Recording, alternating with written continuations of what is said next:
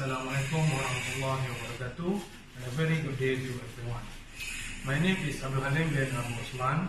I am a third year student from Universiti Malaysia Perlis. Currently, I am doing my Bachelor in Civil Engineering RK01.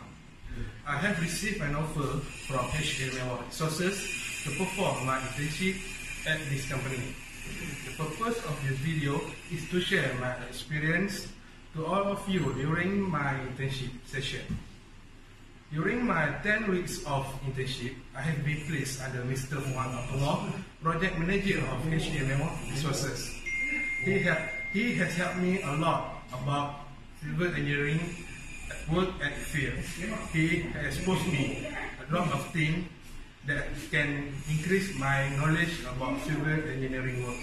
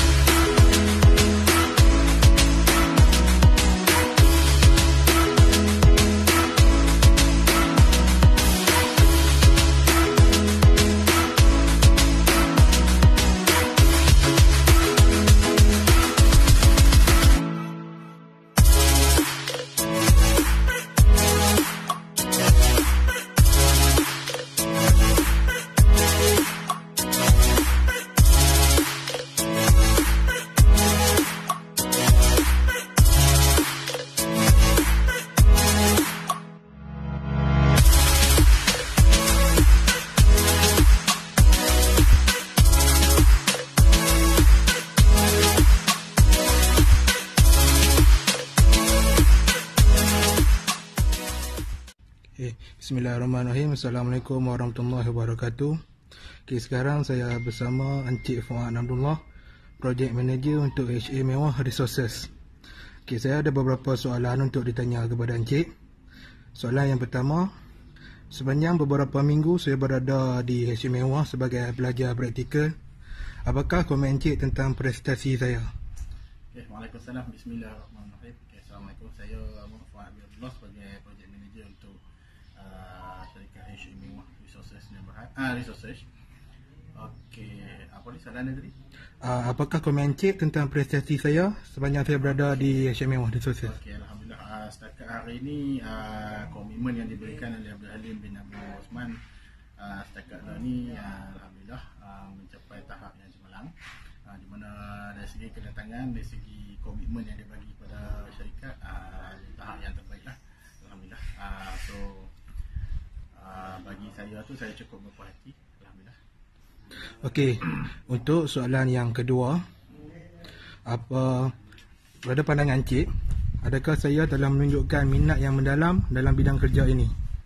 Okey, baik. Dari segi pandangan saya, semasa individu ni berada dekat site, semangat ingin tahu, orang kata apa, semangat nak belajar tu nampaklah ada semangat yang tinggi, semangat ingin belajar dekat saya, untuk belajar benda-benda yang baru, untuk mengetahui cara-cara dan kaedah pembinaan yang kita guna dekat site, dekat tapak kita, macam yang sedia ada hari ni.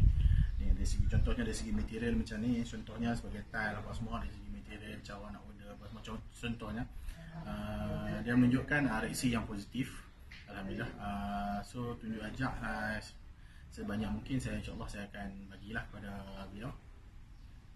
Okey, pada pendapat Encik, adakah saya sesuai untuk bekerja dalam bidang ini? Daripada pandangan dan amati saya tu, okey, alhamdulillah setakat lah ni ia menunjukkan minat yang positif.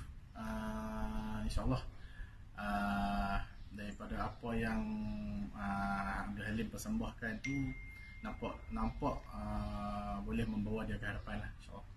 Okey, soalan yang terakhir, apakah harapan Encik kepada saya untuk masa akan datang? Okay.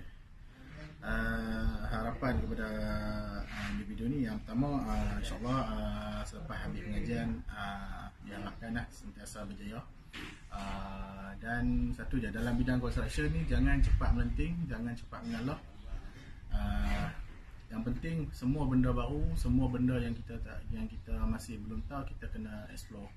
Itu yang paling penting. Kita kena tunjuk minat, kita kena rajin bertanya, kita kena rajin study, kita kena memang bagi tumpuan yang penuh.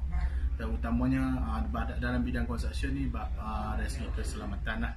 InsyaAllah saya mendoakan mana-mana saja student yang buat training ataupun praktikal dekat mana-mana site, InsyaAllah akan berjaya di masa depan. Okey, terima kasih Encik Fuad.